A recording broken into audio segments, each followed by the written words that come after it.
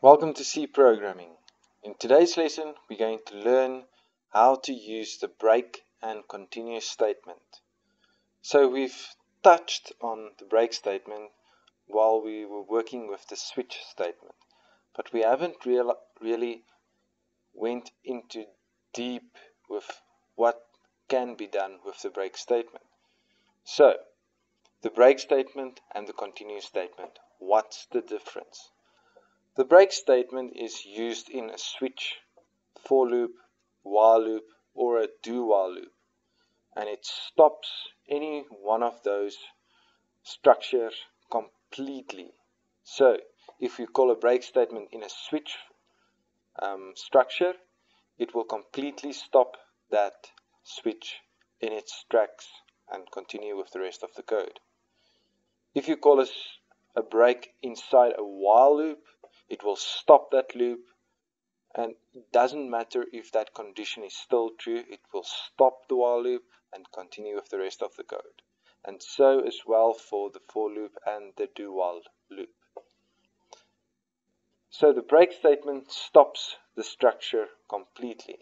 Now in the case for the continue statement, the difference is the continue statement is used in looping structures to stop that specific iteration and then continue with the rest of the loops.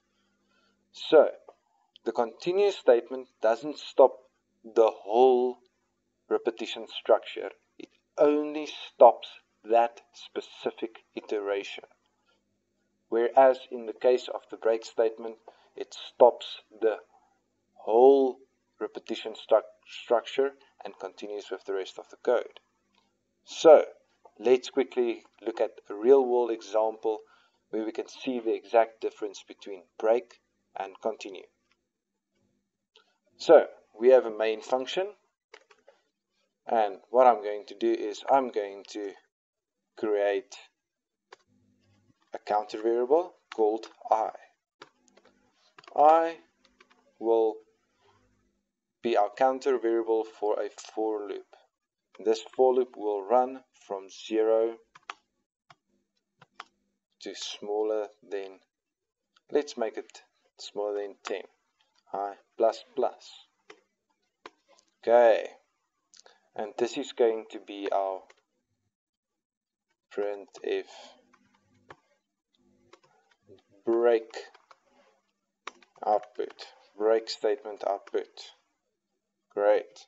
And we're going to copy and paste this, and we're going to do the exact same thing for our continue statement. So continue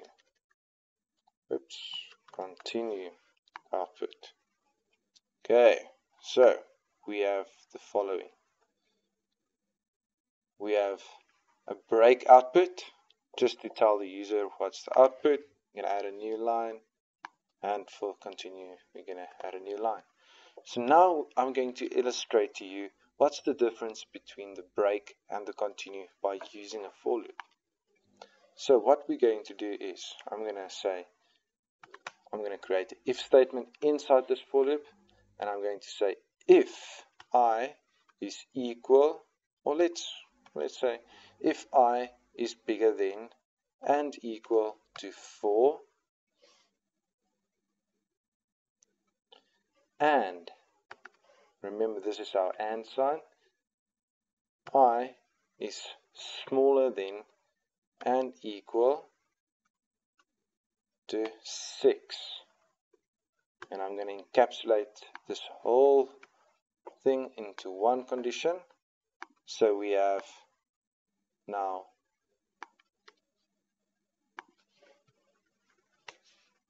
I is bigger than and equal to 4, and I is smaller than and equal to 6. So what this means is that if I is equal to 4, 5, or 6, we're going to do something. And if it's going to be 4, 5, or 6, we're going to break. And we're going to do the exact same thing for the continue. And we're going to see what's the difference. So if we break, After the break, we're going to say printf, and we're going to output the counter variable. So %d I with a new line. Great. So just going to add a few new lines so that everything is nice and split, and we can see what's the difference. And the same for the continue statement. I'm going to copy and paste this display there. So let's quickly see the program in its entirety. Okay. So what we're going to do is we're going to have a break statement, and we're going to say the output for the break statement. We're going to have a counter variable, for loop from 0 to smaller than 10, so there's 10 repetitions. So if I is bigger than and equal to 4 and I is smaller than and equal to 6, we're going to break. Printf %d, we're going to print out the counter variable, and the exact same code for the continue statement. But we're not going to say break, we're going to say continue. So let's see what is the difference, and then we can make a deduction of what the functionality of the break is and what the continue actually does. Let's build and run and see what happens. Oops, let's quickly have a look at our logs. There's a mistake. Oops. The reason why this is a mistake, we can't create the same variable again. I can just utilize it again. And we can build and run. Just going to close this. Okay, let's see. So for the break statement, it outputs 0, 1, 2, 3. And when I is equal to 4, it breaks. Now, as I said to you in the theory, if a break statement is called, the whole for loop or any repetition structure is stopped in its entirety, and it will go on with the rest of the code and not continuing with that repetition structure. So you can actually see this is what happens. When the counter hits 4 and I is bigger than and equal to 4, it actually stops. Okay, this is interesting. Now we can quickly have a look at the continue output.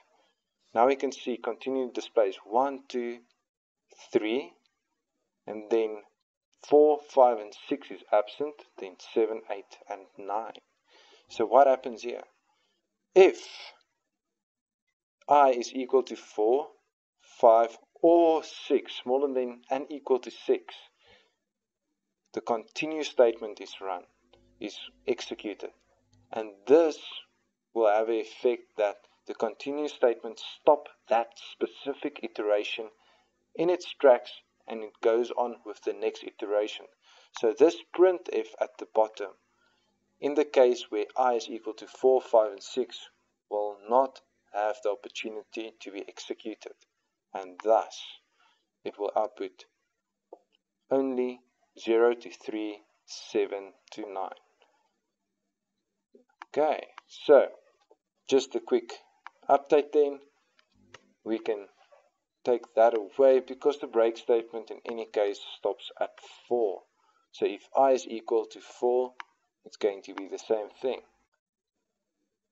But for the continue statement, the repetition structure continues, but only that specific repetition is stopped and it goes on to the next one.